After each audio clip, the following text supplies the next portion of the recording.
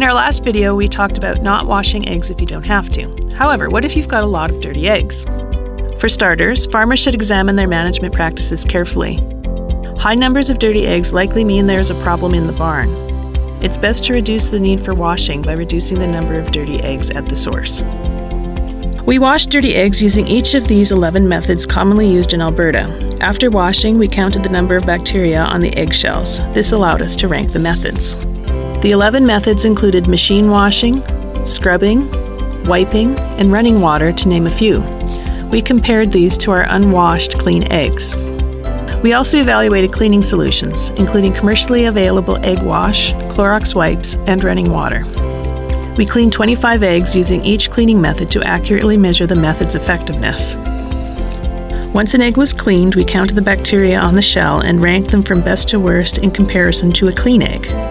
We found that some treatments resulted in eggs that had bacterial counts lower than the untouched clean eggs. These methods are listed above the gray line in the image. This graphic also shows how they vary in cost, with cheapest on the left to most expensive on the right.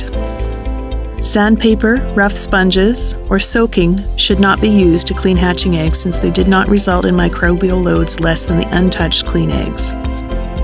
You will have to decide which method is best for your farm. For some, the investment into the most effective cleaning system, an egg washing machine, would be a worthwhile investment, while for others, Clorox wipes may make more sense.